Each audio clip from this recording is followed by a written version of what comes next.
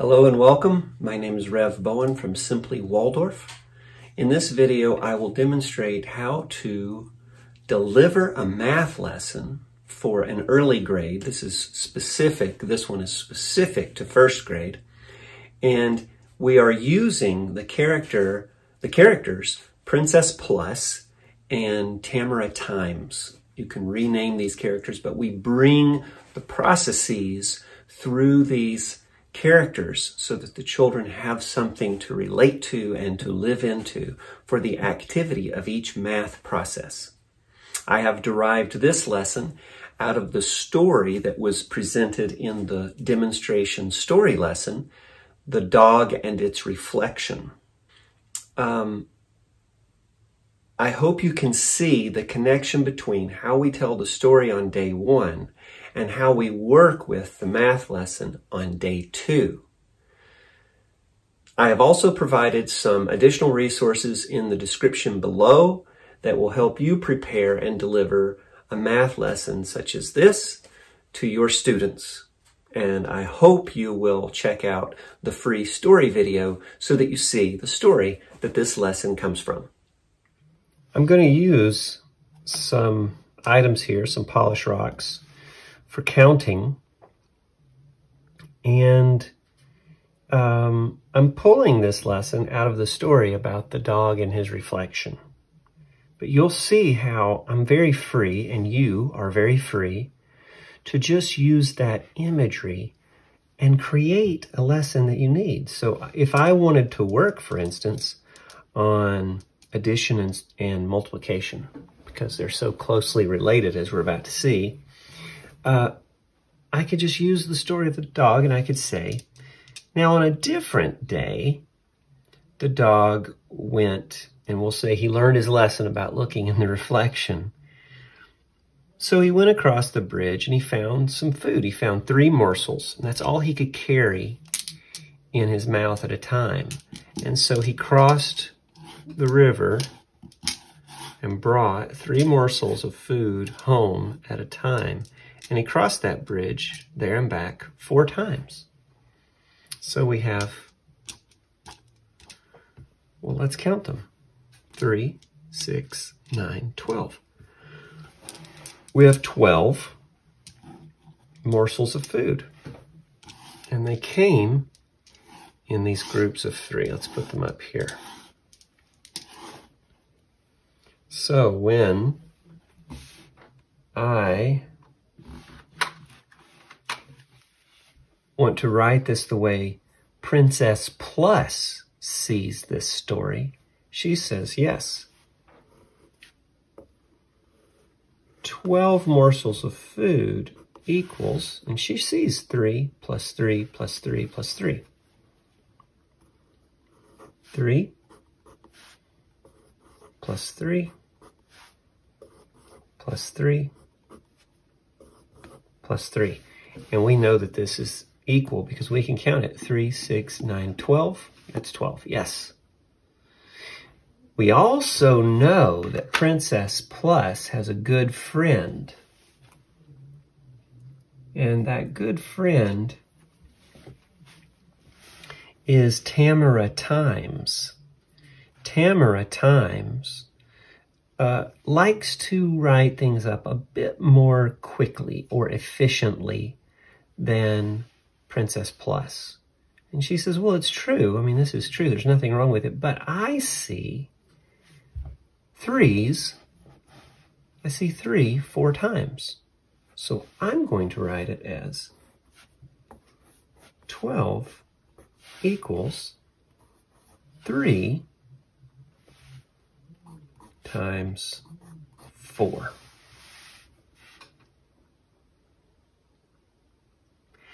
And just to remember that this is the picture we're looking at. 3 times 4, 12 equals 3 times 4, is this picture. It's equivalent, but it's not the same to say that it's this picture. That is 4 times 3, and it's a different picture. That's 4 times 3. This is 3 times 4. So just to remember that, because I want them to remember it, I'll draw the picture over here. You know, and you could draw whatever you want for morsels of food, but I'll just do these similar shapes of these rocks.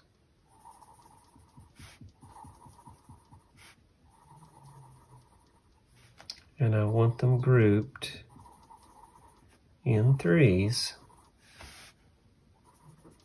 If I have to, I can even emphasize the groupings.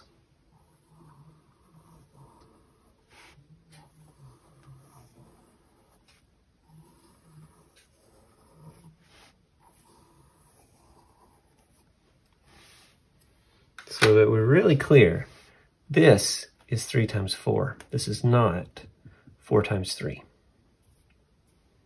And there we go. It's a simple lesson that I'm demonstrating here, but for the first grader to become really confident and clear about these things, to know the relationship between addition and multiplication, which is such a solid, clear relationship, even the way we picture it. This is a great step in terms of numeracy, their number sense, as well as their practice with the processes, as well as their practice of writing clear expressions. And then we always want to have them read these equations. So they could say the stories fine. 12 morsels of food were brought in groups of 3. So 1 group of 3, 2 groups of 3, 3 groups of 3, and 4 groups of 3. But we also want them to read the pure mathematical expression. 12 equals 3 plus 3 plus 3 plus 3. 12 equals 3 times 4. There we go. And now in math, to be clear, we didn't do that picture for a second day. The math rhythm is a 2-day rhythm. We hear a story one day, and then the second day, we do some kind of activity to play with the lesson of the story. Now, we still review the story. We want to wake up the images, of course. But we don't do an artistic activity in math. We do an active math activity. We want to put it into movement. And there are all sorts of ways. It doesn't have to be confined to something that fits on the desktop. But this is an easy thing to demonstrate. You could go outside and move big rocks if you wanted to. But regardless of what we do, we want it to be very clear so that when they're writing it on the page, there's a clear association with what they did and what they're writing. That's the key. And that is how we can pull either a language arts lesson or a math lesson out of any story. I hope you enjoyed that lesson. You can see now how the math lesson is derived from the story. We use the imaginations to build the lesson so that the child, the student, is more invested, more connected to what we're actually doing. Math does not have to be cold and abstract. It can be part of a living experience. I hope you'll also look in the description below for the other companion lesson, the language arts lesson, where once again, we pull that lesson out of the story.